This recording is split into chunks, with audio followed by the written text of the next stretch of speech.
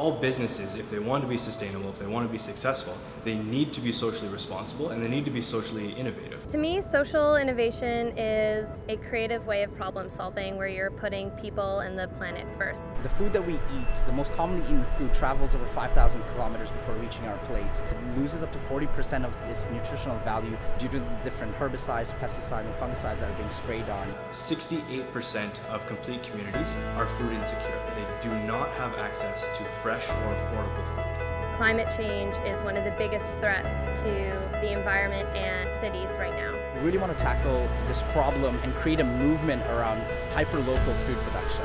The way that we do this is we implement sustainable geodesic greenhouse domes to drive the cost of food down, increase the employment rate, and keep money local to jumpstart local economies. And our mission is to divert organic waste from the landfill. By creating this vermiculture farm, we're able to harness organic waste and turn it into castings. We use hydroponic technology and sensors that essentially measure plants' vitals to create optimal growing conditions. But the greatest thing with the SVZ is the people that you work with. To problem solve with a community of people who are progressive, positive, and forward-thinking.